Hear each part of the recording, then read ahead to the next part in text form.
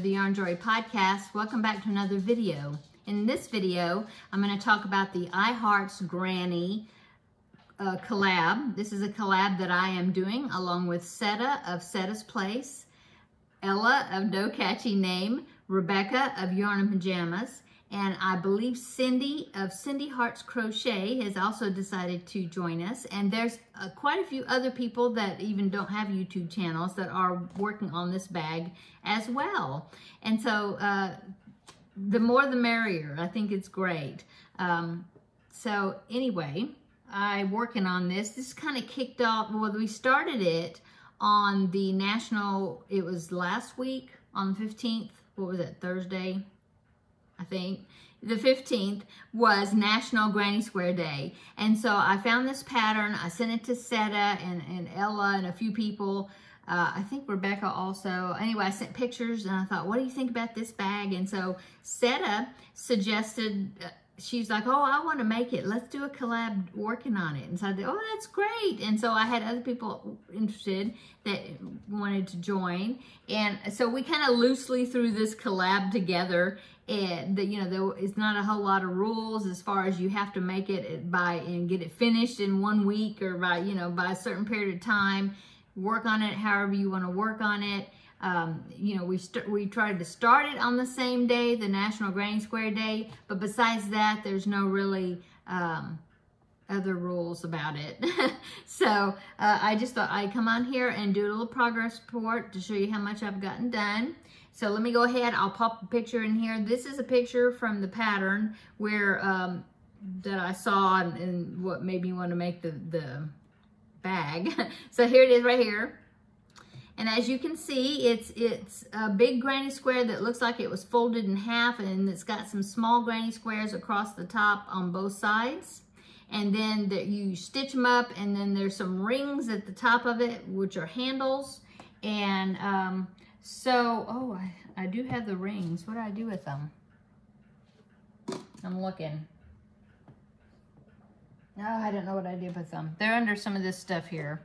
My desk, as usual, is a mess. I thought I had them right here and I could show you the rings. Well, I do have them. I just don't know where they're at right now. They're here. Anyway, so I'm going to go ahead and put the rings because, oh, I found them. So I've got these, see?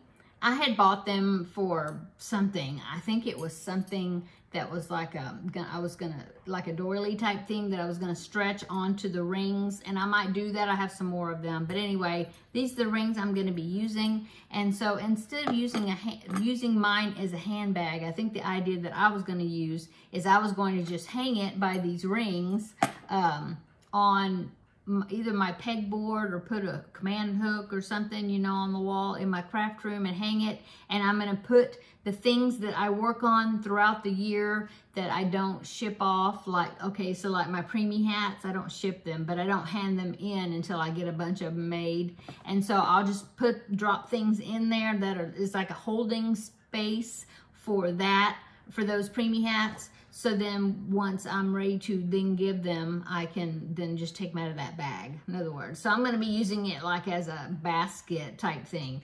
So if it turns out really big, oh, that's another thing. Seta, she's further ahead than I am, and she was saying that it's turning out very large. If you do the 8 granny squares across, those little ones. And so she's doing 6 because for what she wants, that's a good size for her. So see, it's like I said, it's a very loose collab. If you need to alter the size or anything, that's fine. Do your own thing. I think Ella said that she was going to do different handles instead of the rings. No problem. So let me go ahead and show you. Since Seta said that she did 6, and her little squares are measuring about the same size as mine because we were talking back and forth about them. I went ahead and did 6 and stitched them together because I wanted to see what the width would be. And so there's 6 of them. I'm just using scrap.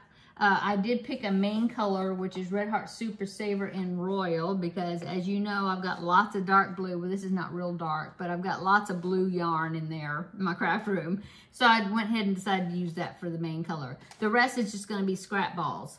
And so, yeah, so here is that. to kind of give me an idea as the width. So that's 6 of them.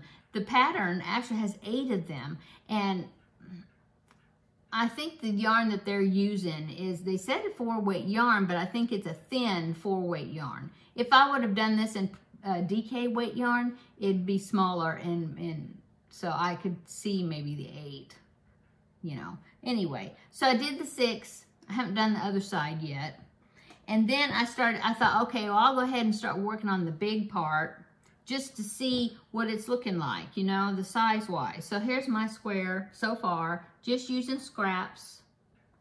The pattern says to turn each round, but I'm not going to do that. So that square is already kind of leaning, but it's no problem. I mean, folding it in half, you're not even going to notice that. So I decided not to turn it. So let's see, am I showing you the front? Yes, that's front. So that's what I've got so far. Now, if you fold this in half, the bag's going to be like this. And then if you put it on there, I think, yeah, it's still not big enough to go all the way across for the 6. But look how shallow it's going to be if I do that. So I was thinking I might go ahead and do the full size and do 8 across. It's going to be, you know, really roomy inside. And yeah, just go with that. So I think I'll do that because, like I said, it's not quite reaching the 6 yet, you know, reaching all the way across for 6, but we'll see. I'll keep working on it and see what I think. Okay, so that's what I'm thinking about that. I'm using a 3.5 millimeter hook, which is what they use. You do not chain one in between the shells because you want to minimize the size of the holes between them, you know, between the shells. I am going to try to line it though. Now, a fun thing that Seta did is she found a tote bag. I think maybe, yeah, she talked about it in her video, her update video. She found a tote bag at Dollar Tree that was exact same size, or the width-wise, as her 6 squares. And she's going to be using that to stitch on the inside of her bag as her bag lining. I thought that was a great idea. So I may do that, see if I can find a big tote bag that's that size. If not, that's okay. I'll line it. So the yarn that I'm using, I have these containers. I think it was peanut butter powder or protein powder, but they're really good heavy-duty jars, plastic jars, and with a big wide mouth. And so I hate throwing them away when they just seem like they're a good sturdy plastic. And so a lot of times I'll hang on to a bunch of them. So see, I think, like I said, this was peanut butter powder or something. It does have the screw-on lid. My hubby attached some pegboard hooks to the top of the lid part, so that's attached to my pegboard. All I have to do is screw it on, you know, to the lids that are already on my pegboard, and then they're hanging from my pegboard. But anyway, I have a bunch of I have this one, just scrap balls, different sizes. I have this one. That one's got a lot of white. That's why I put a round of white in here, because I'm trying to use up some of these neutral colors too. I have this one. And then I have this one, which I don't even remember what was in this one. But this one's actually a square, a rectangular. This, I don't remember what was in it.